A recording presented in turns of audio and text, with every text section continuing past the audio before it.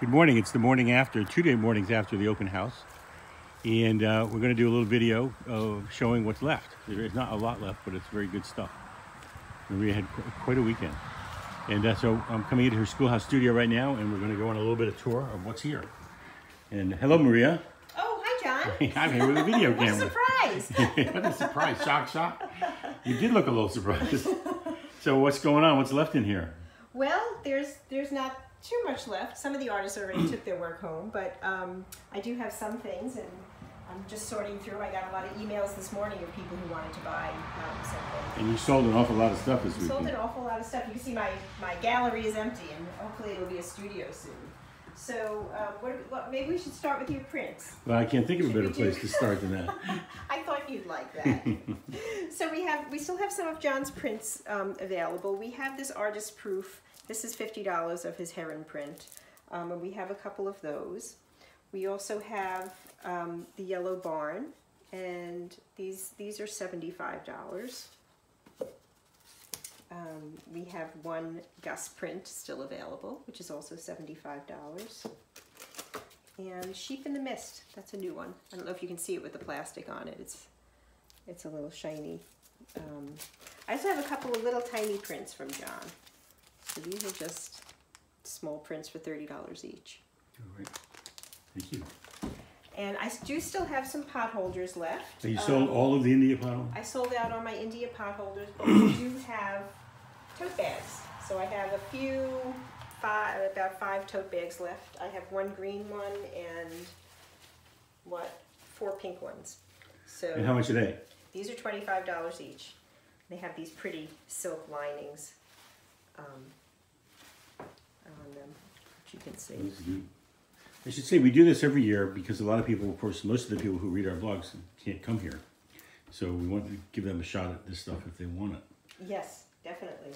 And for all you women out there who love your bellies or want to love your bellies, I still have some I Love My belly dancing pot holders available. And these really need to go because this is an important message to put out into the world. If you've been here Saturday when the belly dancers performed, we had like 1,000 people around here all day, and it was great. It was really inspiring. Inspiring. We're going to do more of that belly dancing at Bedlam. Show your belly. Show your belly. So I have one of Karen's dolls left, one of her Find Your Tribe dolls. And you sold all those dolls? I sold all the dolls. We have Believe left, which I think is a sweet one. A pretty sweet one. I got Resist. You got Resist. Was it Persist. Someone else got Resist. And I sold all of Susie's shawls, but I still have 2 pairs of her. Now these are hand spun, hand knit fingerless gloves. A lot of the wool comes from Susie's own goats and bunnies, and it's wool, mohair, and angora. They're very soft and they're very warm and very beautiful, all at the same time. Nice. How much are they? These are $38. Oh, and the doll is $30. Karen's doll is $30. And then we have a few pins from Chris. You can just kind of go down. I mean, this one's like a little New Mexico landscape. This one looks like a fern. Maybe we should take it to New Mexico. I know. Here's an abstract with these lovely beads that move and a circle. And these are, you can see, between $36 and $44. And you can ask me about them if you have any questions. And I also have some more of Chris's necklaces left, just a few, and you can see them here. Once again, they range in price from about $44. You see this one with the lovely jangle beads. I love that. That is nice. And I have one scarf left. I have one of my OG winter scarves left. So this has a nice, soft and warm backing. And tell them who about Og.